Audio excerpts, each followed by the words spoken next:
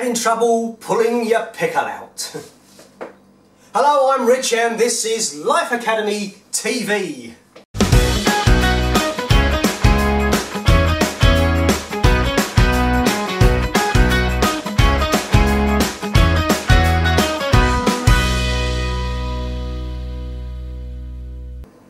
Hello, and today I'm in the Life Academy TV kitchen, but you knew that because of the kitchen related paraphernalia you can see spread around.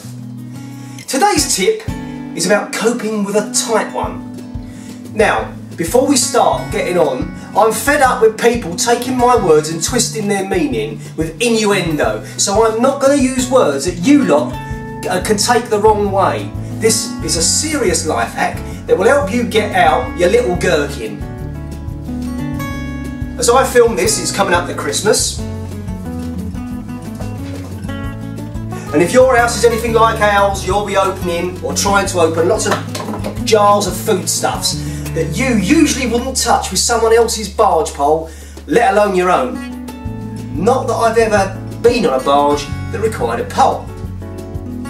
You've got your pickles, you've got your sauces, you've got your preserved fruits in syrup, mincemeat, and with us being trendy and modern, we suddenly got jars of produce, like grilled peppers and sun-dried tomatoes that look like things you used to find in the bottom of the fridge and chuck out, but nowadays are absolutely essential in the modern kitchen.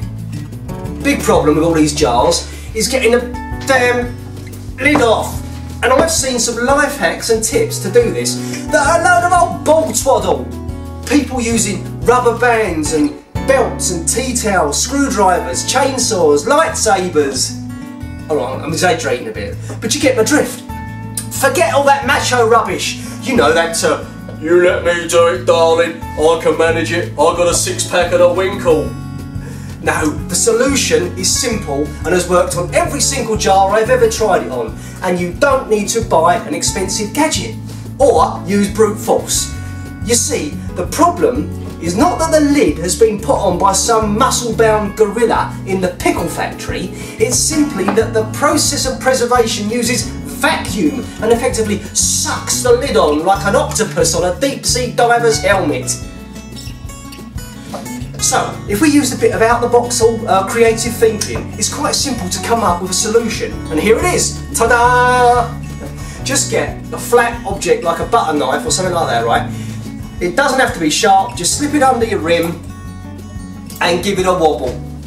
And soon you will hear the lid pop, and this will release the pressure and allow you to twist off the lid very easily. I thank you!